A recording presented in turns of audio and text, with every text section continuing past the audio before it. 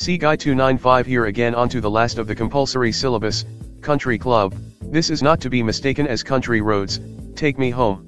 Anyway, this is by far the most unrelatable syllabus word for me as I don't get its facilities and membership fees.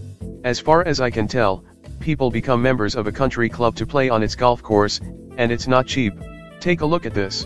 The membership fees differ due to its ranking system, so, the benefits of paying more is so that playing on the golf course is free. Next is the driving range. You have to pay $20 to get $14 worth of ball usage. Also, in case you missed it, everyone is being charged for each ball usage on the driving range. Personally, I play badminton and I'm glad to say I get to use my own shuttlecocks, so that such absurd fees wouldn't apply for myself.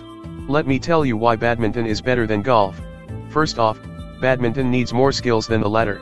Ever heard of the phrase pattern more than badminton? It's because there are so many tricks you can use in badminton and also it rhymes.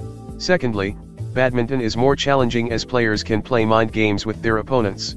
Golf is just a social game for people to talk rooster sing song. Last but not the least, golf clubs are way too fire trucking expensive.